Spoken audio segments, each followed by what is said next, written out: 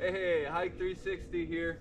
We're at the Illinois Beach State Park right now, and it's the morning, and we're packing up to leave for the day.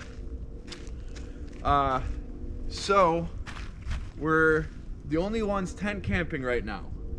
It is about 30 degrees, and you can see your breath. We checked over at the creek over here. It's frozen over.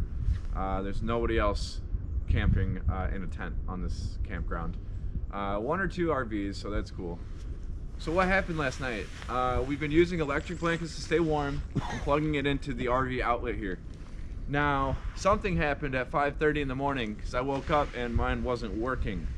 So I tried to play with the outlets and the cords and nothing availed. So I think my electric blanket broke. So that's too bad. What else is going on? We've got a hike today that we're gonna do. It's gonna be South Lakeshore Drive, or the South Lakefront hike in Chicago. We're gonna be taking the train down to 31st Street and starting our hike there along the lake up to the Chicago River, going in a bit and then back down. So I'm looking forward to that.